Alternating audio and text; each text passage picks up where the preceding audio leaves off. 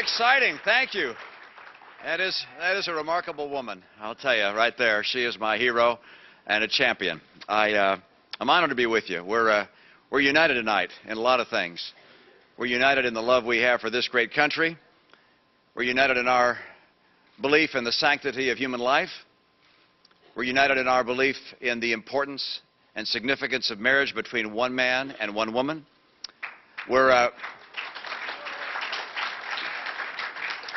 We're united in our belief in America. And tonight as we gather, we're also united in our concern for America, because our country is in peril. About 3 years ago, America did something which is the kind of thing Americans do from time to time. We elected someone new to be president. We didn't know much about him, didn't have much of a track record, but he was extraordinarily gifted as a speaker. His soaring rhetoric and promises of change and hope convinced the American people to give him a try. And now, a third year into his 4-year term, we have more than rhetoric to go by. We have his record. Barack Obama has failed the American people.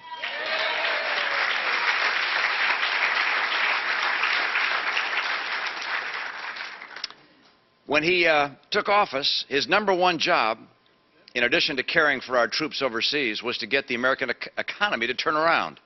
And so he came to the American people and said, look, I want to borrow $787 billion. And if you let me borrow that kind of money from China and others, I'll be able to hold unemployment below 8%. It hasn't been below 8% since. And today it ticked up, as you know, to 9.1%. And so now, 3 years later, we have high unemployment. We have 20 million Americans out of work or stopped looking for work or in part-time jobs where they wish they could get full-time jobs. 20 million Americans. We still have, 3 years later, home foreclosures at record levels. 3 years later, we have declining home prices. 3 years later, we have debt piling on debt. We have as much debt now at the federal government level, almost as the size as of our total economy. This presidency has been a failure. And what does he have to say about this? He says, I'm just getting started. No, Mr. President, you've had your turn. It's now our turn. We're the ones that are just getting started.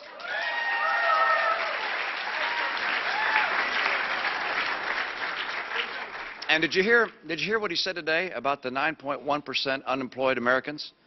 He said that's just a bump in the road. No, Mr. President, that's not a bump. That's Americans. People unemployed are not just statistics or bumps. If you have this number of people unemployed, you have college kids, for instance, that can't go to the next semester, some who can't even go to college. You have people, young marrieds, who want to start a household that can't afford to do so. You have marriages that sometimes break under the strain of unemployment. You have people who are 55 years old in the prime of their life, out of work, wondering if they'll ever get another job. This is not just a crisis. This is a moral crisis that we face in this country.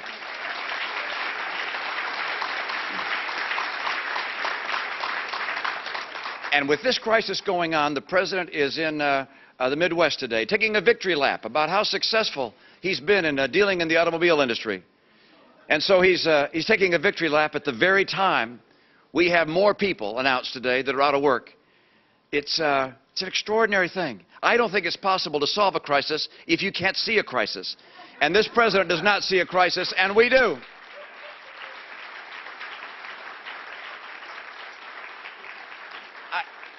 I also think it's a moral tragedy for us to pile up more and more debt that we know we can't possibly pay off during our lifetimes and pushing that onto the next generation. I think it's totally inexcusable. I want to make sure that we as a generation, and generations in this room, pass along a torch to the next generation rather than passing on a bill for our excesses. And we're going to do that. Now, I sometimes wonder how it is that the president has been so wrong in his guidance of the economy and the nation. And I'm reminded of what Ronald Reagan said. He said, it's not that liberals are ignorant, it's just that what they know is wrong. And he's proven that, hasn't he? But there's something more than that. I think whether it's the inspiration that came from the faculty lounges he's been in, or whether it's the inspiration that comes from watching the policies of the Europeans, but much of what he's done is similar to the policies that you've seen come out of Europe. So with our economy in trouble, he did what they did. He spent more money and borrowed more money. With people out of work, he did what the Europeans did. He pushed unions and saluted the union bosses. With health care having difficulties, he said, let's have the federal government take it over, just like the Europeans did. With energy challenges, he did the same thing they did. He pursued cap and trade. He thought higher prices would help us out. Look, the European solutions don't work for Europe. They're certainly not going to work for America. The right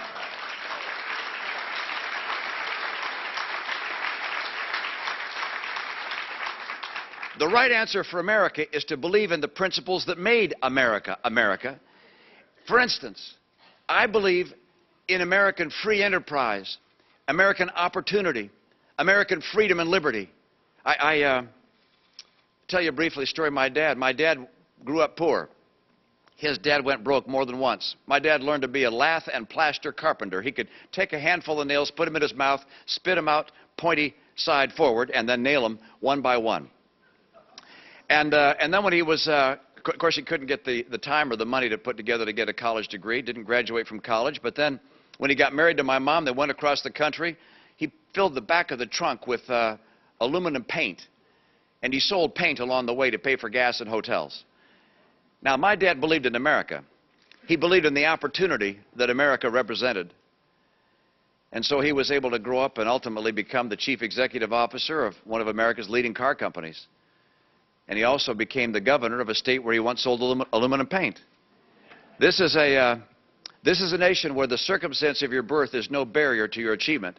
If you dream, this is a great land.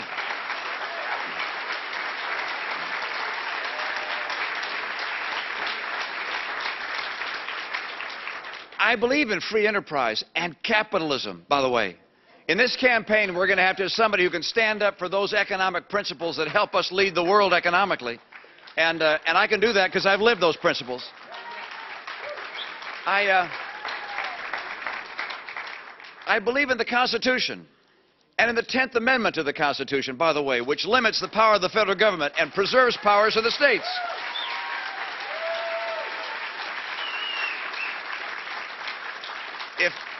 If I'm lucky enough to be president, I'm going to go through the federal government and take dozens of programs that are in the federal government and return them to the states and to the private sector where they belong.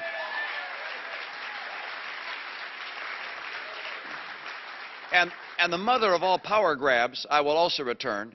The mother of all federal power grabs is, of course, Obamacare. We're going to get rid of that.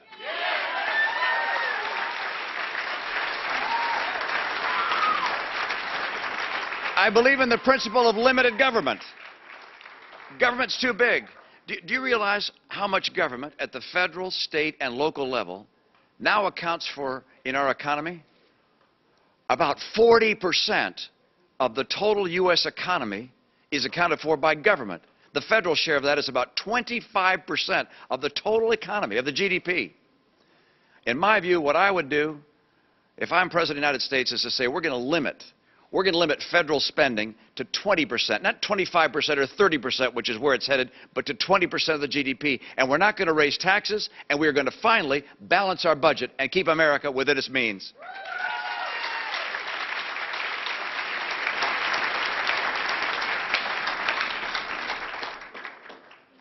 I believe in America. I believe in freedom and opportunity. I believe in free enterprise and capitalism. I believe in the Constitution. I believe in limited government, and I believe in the greatness of America. When this president went around the world at the beginning of his administration and apologized for America, I was appalled. This is the greatest nation in the history of the earth. The sacrifice of our sons and daughters is unequaled in world history. This is a sacrifice made to preserve liberty for ourselves and for others. This is a great nation. And there's no reason to be ashamed or to apologize for America. We are proud of America. You know,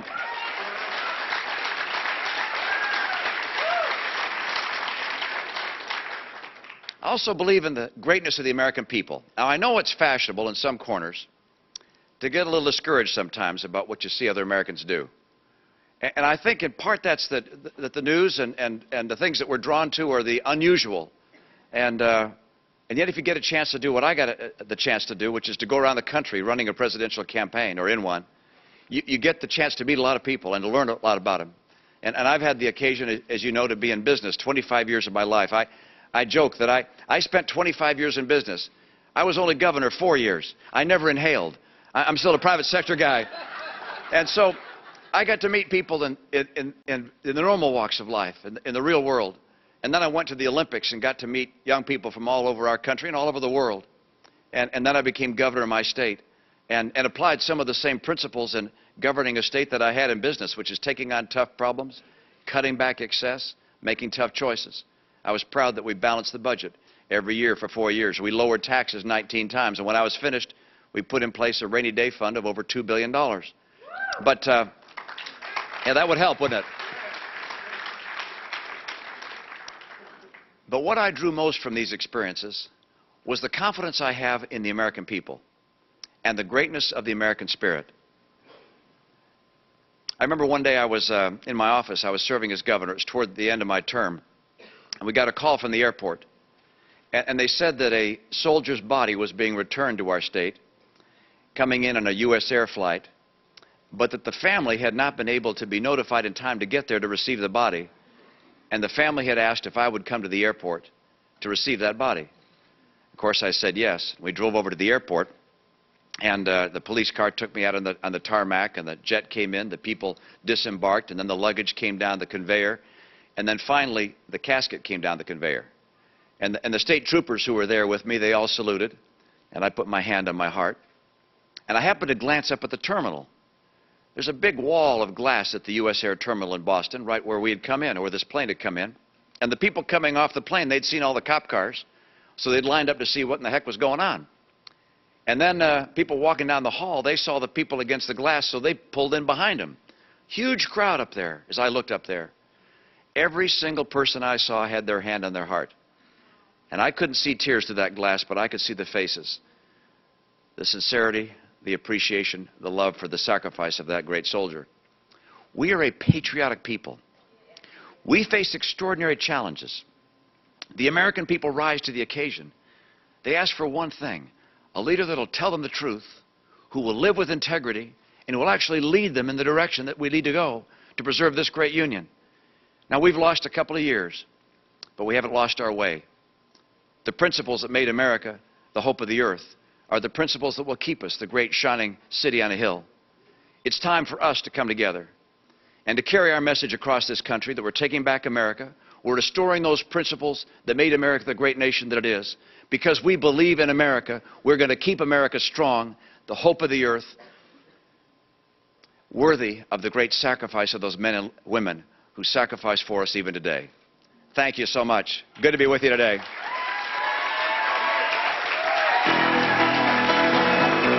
Thank you. Thanks, you guys. Thank you.